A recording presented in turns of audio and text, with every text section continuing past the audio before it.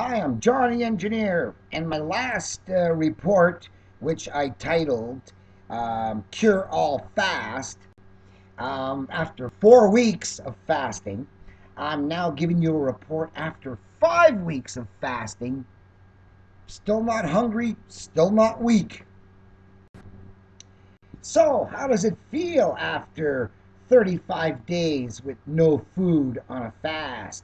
Except for a pizza after the first week, a Chinese buffet after the second week, a steak barbecue third week, and a Polish wedding fourth week. Other than those four beautiful, attractive meals, I haven't felt hungry in 35 days. Now, you know why and where I got my nutrition. I've been recycling my own miracle water, my own kidney milk, my own stem cell milk, and now I've found another article, fascinating article, genetic analysis of DNA extracted from urine too. Isn't that fascinating? So let's go take a look at it. I left a note. Here's what it says. These results suggest that most of the injected DNA is reutilized in an organism or degrades into acid-soluble products. You know, deoxyribonucleic acid breaks down into little useful amino acids and is excreted in the urine. However, a small portion of this DNA is not completely degraded and is excreted from the bloodstream through the kidney barrier into the urine. It is this latter fraction that is the focus of our further investigation. And I commented it's also this latter fraction that could be doing all the miracle healings. Well, stem cells too. I really don't know what having a bunch of free DNA roaming around your bobos and, does it help rebuild? Maybe. Stem cells do. So, detection of human cell sequences in DNA from mouse urine. A very rough estimate based on the data presented above indicates that half up to 2% of the free DNA that passes through the bloodstream crosses the kidney barrier and is excreted in the urine. 2%. The amount of DNA that is excreted in the urine is much higher than one can expect based on data from protein filtration studies in the kidney. So, lots of loose DNA with the plans on rebuilding everything.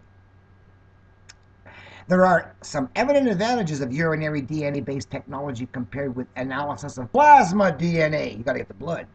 Urine-based tests are absolutely non-invasive, and urine is non-infectious for HIV and less infectious for many other pathogens.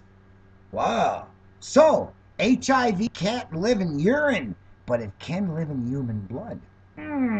Must be the antiseptic, antibiotic T cells on attack. C. The concentrations of DNA in plasma and urine are similar, but much more urine can be obtained for analysis. Wow. Imagine concentrations of DNA are the same in your urine as in your blood. Wow. Isolation of DNA from urine is technically much easier because the protein concentration is 1,000-fold lower. So you got a much purer shot of DNA unclouded by all the other products in the blood. E. In our study, we had no problem with PCR inhibitors, a well-known problem for DNA isolated from the blood. In some cases, parallel analysis of urine and plasma DNA will increase the test reliability. So, do we call it stem cell or DNA water? It has high concentration of DNA and whole stem cells already built. Wow, what a positive feedback loop. Ain't God grand? So I'm into my 36th day of a fast, and even I am astounded that I don't feel any hunger. And of course, we know the benefits of, on the body of starvation, which makes the healthy cells hunker down and even get stronger and work better. That's why the people who cut back on their calorie intake restrictively expect to live much longer lives. I guess I don't even want you to eat so much, and the faster you eat it, the faster you go. So, 35 days, except for those 4 banquets, and I'm just going to see how long I can last.